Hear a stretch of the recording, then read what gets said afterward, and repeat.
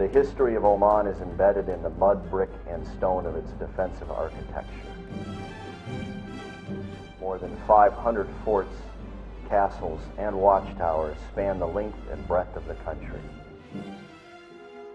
For centuries, they stood guard over trade routes and plantations, water sources, harbors, and thriving cities, defending against invasion by land or by sea. Within their walls, heroic battles were fought. The destiny of Oman was determined, and full expression was given to innovation and artistry. Today, as monuments to a proud past, they attract visitors worldwide, for their gates are now open to the public.